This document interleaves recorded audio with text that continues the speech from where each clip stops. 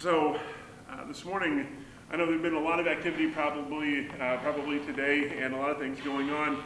But I want you to think for a moment, to think back to those moments in life when you are dreaming about how things are going to go. I mean, it could just be this morning. How is Christmas going to go today? It might be a fairly simple dream, might be a little bit more elaborate.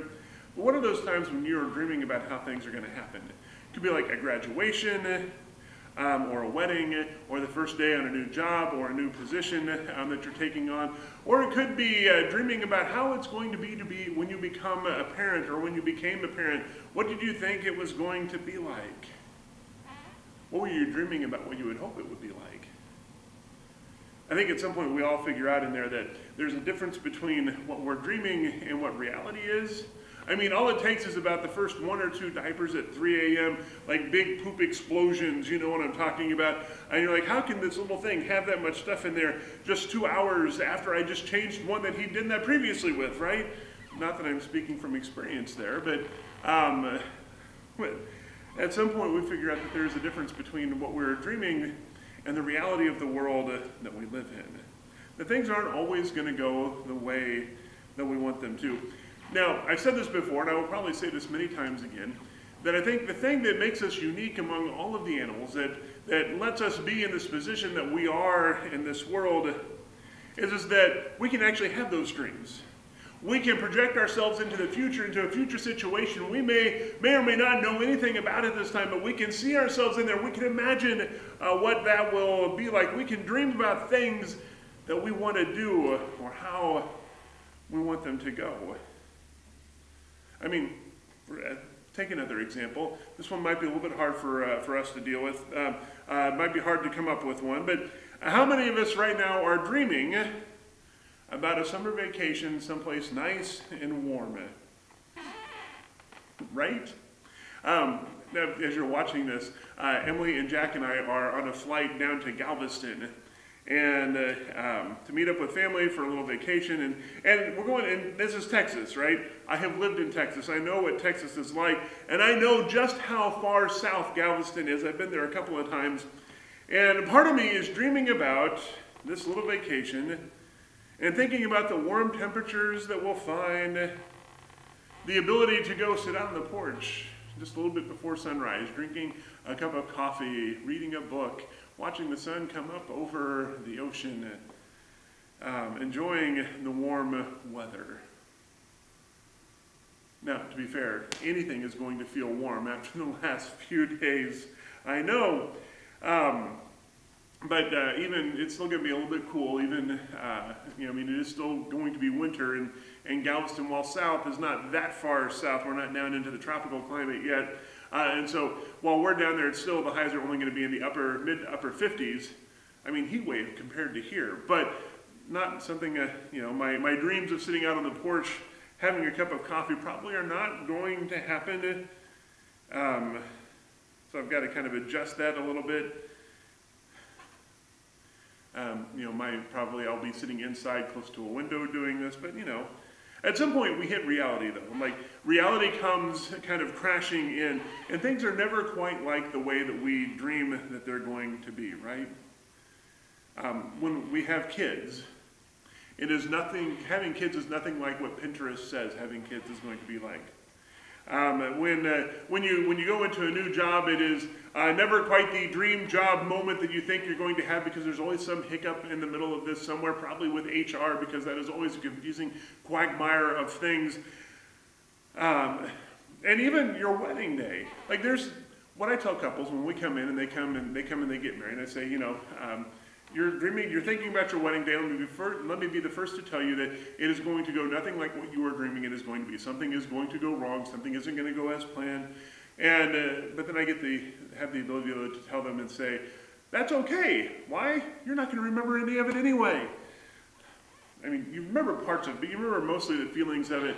And I tell them, just relax and go with it. Because the most important part is what's happening on that day. Everything is going to be okay. But that's the challenge, though, isn't it? That's the challenge, and it's how we deal when things are different from what we are dreaming of and the reality of what they actually are. There's that difference that is hard. How do we navigate through that? This was Simeon. This is where Simeon found himself. Because Simeon, depending on how old he was, and we're assuming here that he is an old man, that as he is coming into this towards the end of his life, just the way he is phrasing things. So depending on just how old he is, Simeon could very well have memories of when Israel, the last time Israel was an independent kingdom, before the Romans conquered them and installed Herod as king of the Jews. He would have had memories of what that would have been like. Simeon would have grown up learning about God, and we're told that he's a very faithful man, and so he would have known about the coming Messiah, and he would have done like everyone else did, which was to assume that the Messiah was going to be a great general of great armies that was going to lead the Jewish people into overthrowing whoever it was that was in control of them so that Israel could be restored.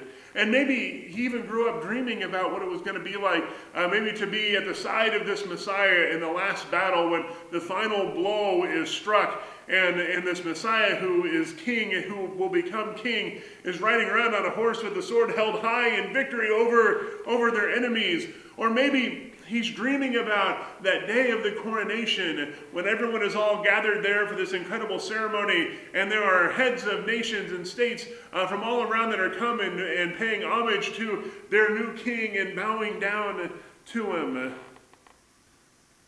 Or maybe it's the dreams just of how wise this new king would be, this Messiah.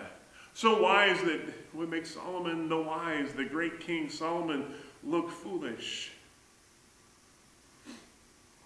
These are all dreams, that Simeon would have had about this Messiah.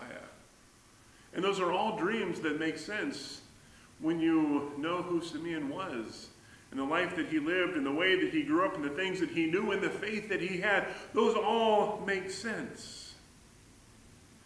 It's the world that rarely works in that fashion. We can dream dreams like that because we only ever know in part. We only ever know part of the story. We only ever see glimpses and pieces of it. We have a few answers. And so we can dream big dreams, but they never seem to match with what happens. Because here's the thing to remember. Here's the thing that we fundamentally get wrong all the time when we try to dream dreams like Simeon did. And the thing that we have to remember is that God is already God. God is already God over all creation. What does God need dominance of other nations for? God already has all of creation. What does he need to establish his dominance over other peoples? God has already made all of the rules that everyone follows already. For all of the fighting that nations do against each other, they are ultimately all still playing by God's rules. And how do I know? How do I know that they are all still playing by God's rules? Because they all die. That's what they do. That will always be a thing. Because that is God's rules.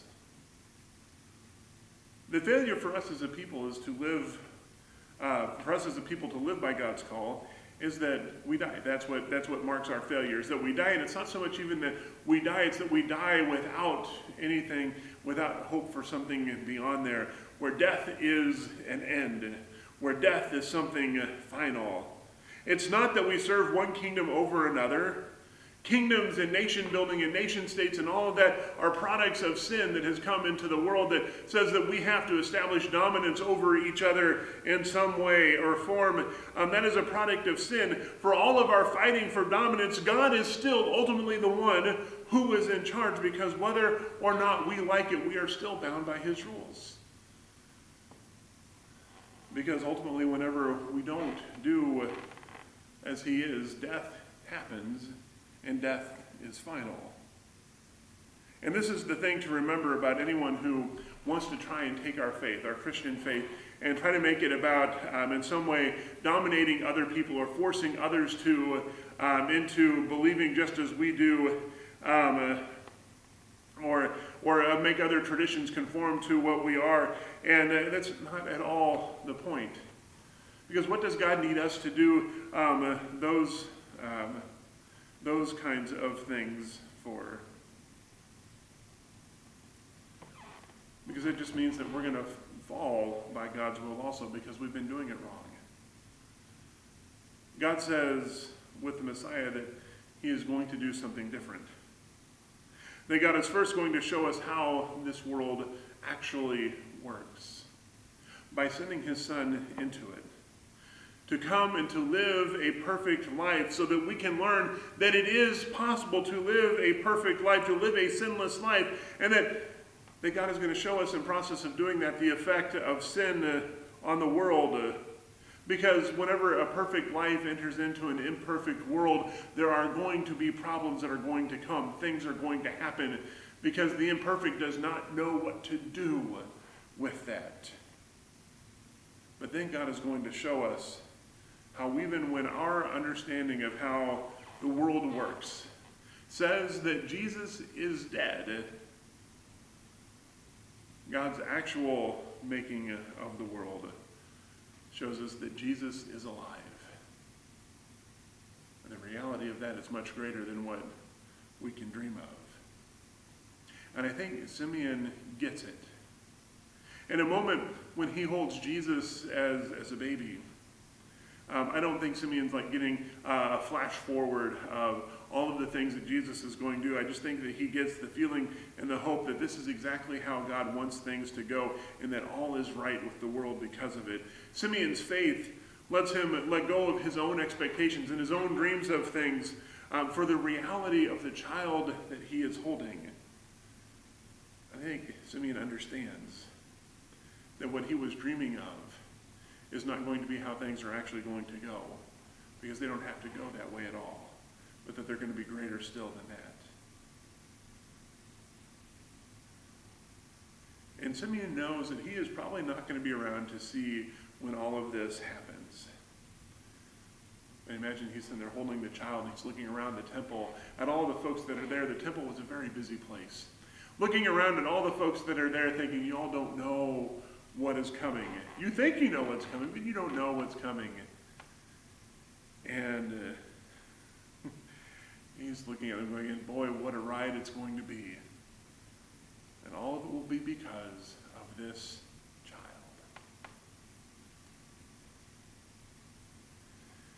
Simeon shows us that things won't always go the way that we think, and that's okay. In fact, that just means the world isn't going to work according to our understanding of it, and that probably is good for everyone. Rather, what we hold, that in those moments when we have the choice between what we are dreaming of and what we want, versus what is going on around us and what God is showing us, that God is going to win out every time, because it is his creation, it is his world. Ours is to hold to what God is doing. Letting go of our dreaming for the promise that what God is doing is so much more. And what we are really looking for in this life of faith is the day when the day comes when we don't actually have to let go of our dreaming anymore, because our dreaming matches what God is doing. And that's when God's kingdom will truly be revealed for all of us, for the promise of what he is doing. And I cannot wait for that day. Have a great and a wonderful Christmas. If you're listening on the radio, you're a week behind our in-person or online worship. I hope you had a great Christmas and you're having a great New Year. And may each of you, through this holiday season, draw ever closer to the one who Simeon held in his arms. Who Simeon knew that he could let go of his expectations and see and feel the world that God is creating and recreating around us, and that is filled with so much more. May you be filled with joy just as Simeon was, And may we all do this in Christ's name.